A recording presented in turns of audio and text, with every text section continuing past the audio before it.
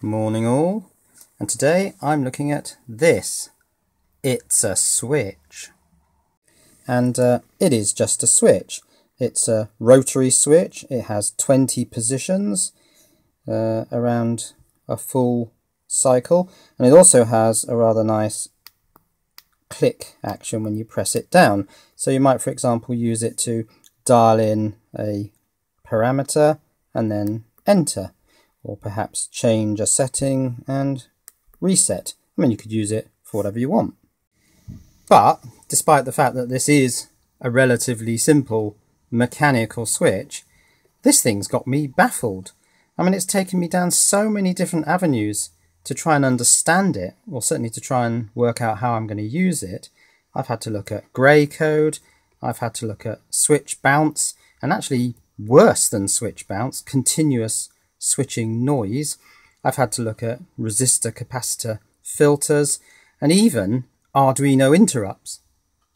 So this switch has been kicking around in my project box for quite a while. I've probably had it for a year and just hadn't got round to using it. So now I've come up with an idea to make a remote controlled variable brightness high power LED. I want to start using this, and so I was just having a think about how I'd write Arduino code to read this switch as an input sensor, and that's when things got ever so complicated.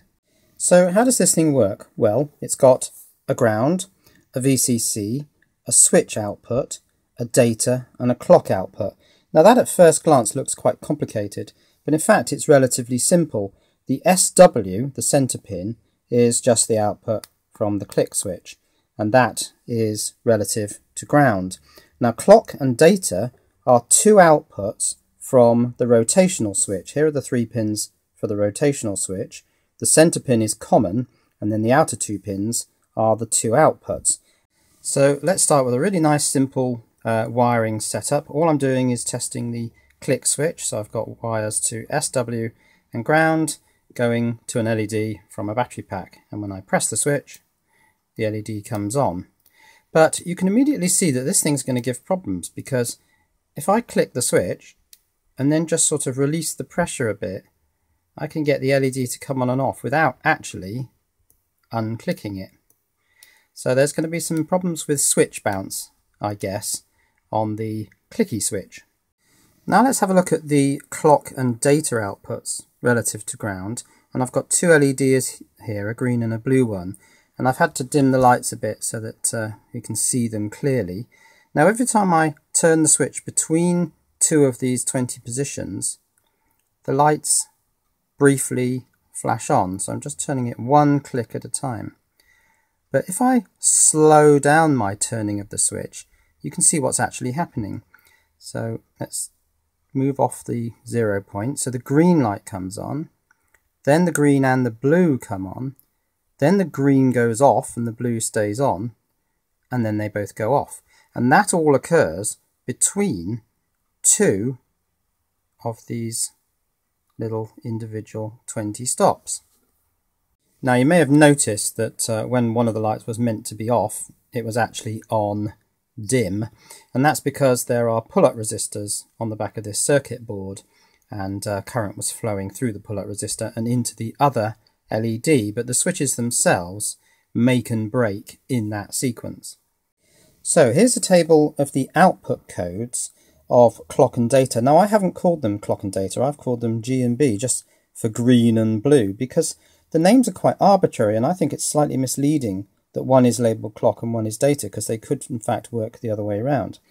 But here are the 4 output codes that occur between each of the 20 detents of the switch. Now a detent is where it sort of drops into position, because there's a little sprung element in there which makes it settle at these 20 positions.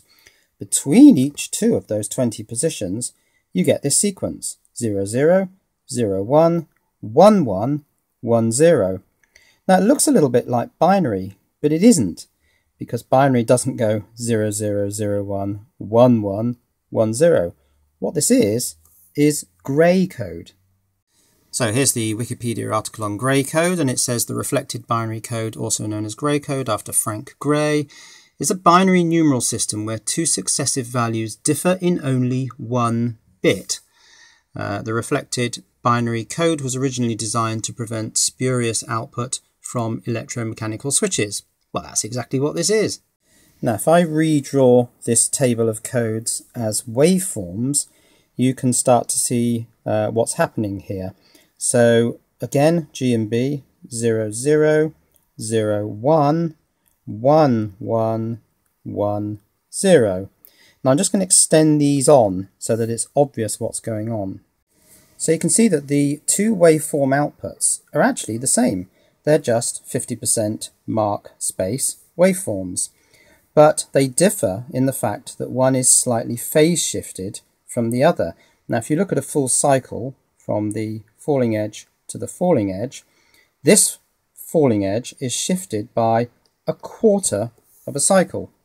Now you could say that the phase shift is a 90-degree phase shift, because if you take a cycle as 360 degrees, then the phase shift amount is 90 degrees. But I'll probably avoid that terminology because it gets very confusing, since 360 degrees occurs within one step of this switch. It would be very confusing with the 360 degrees of a full rotation. So I think I'll just call it 1/4 of a cycle phase shift.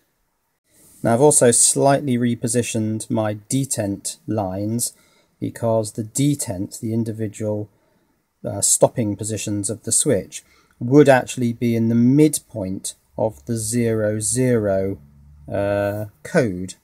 And you also have to bear in mind that if you use these pull-up resistors on the back as pull-up resistors, then this whole thing could end up being completely upside down, and the detent position would actually give you a code of 1, 1.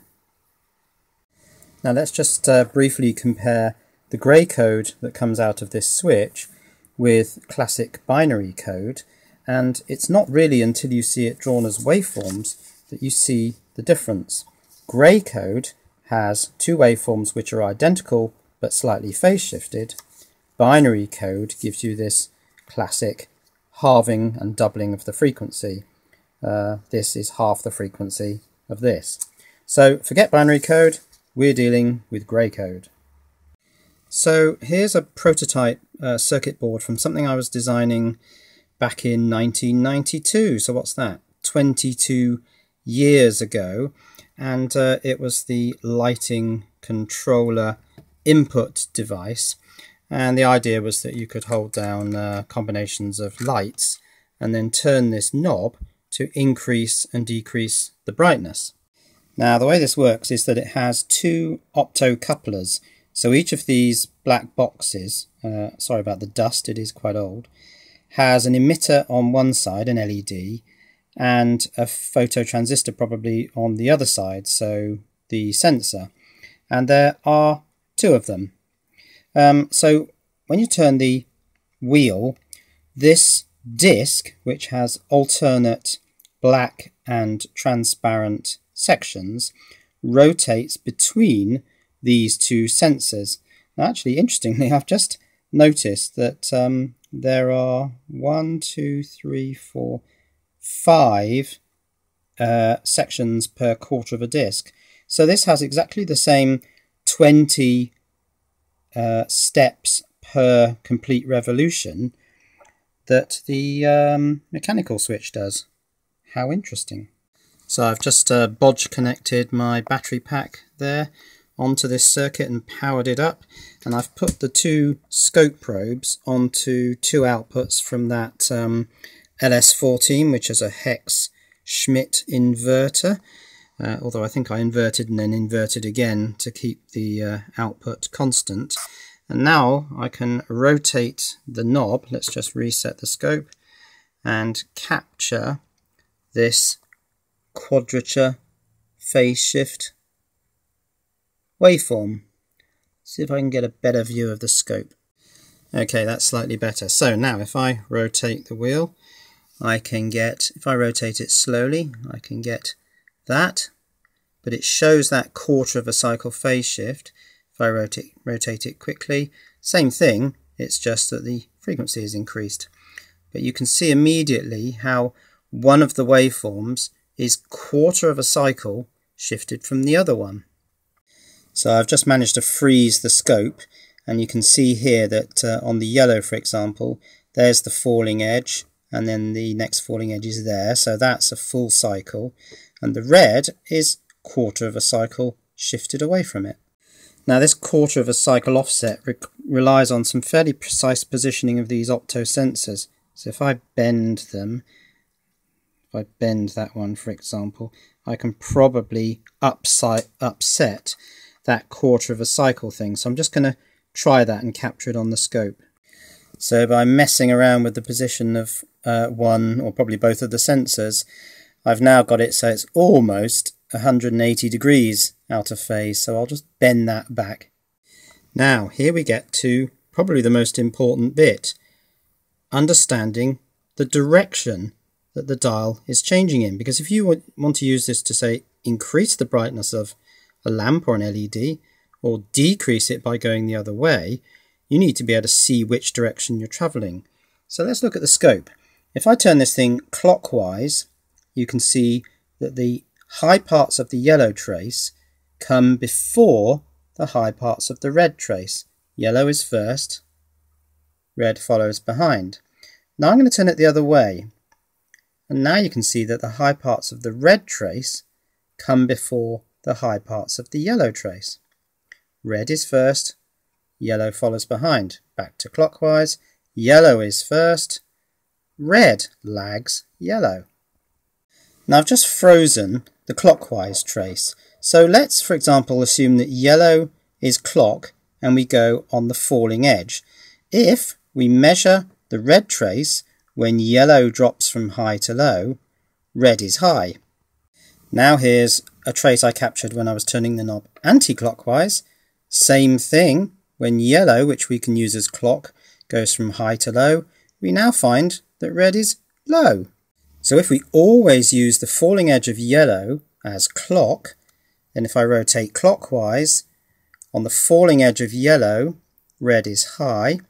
If I rotate anti-clockwise, on the falling edge of yellow, the falling edge, red is low. And that's what tells you which direction the knob is turning in. So the inside of the 20 position mechanical switch is going to be something like this, with 20 steps on a disc and 2 reading devices. Now in my naivety I thought, wow, they've managed to get the optocouplers very, very tiny and fit them inside that switch. Well, of course there aren't any optocouplers inside this switch. This switch is mechanical, and that is the source of a major, major problem. And that problem is noise. Look at it. Lovely, lovely noise.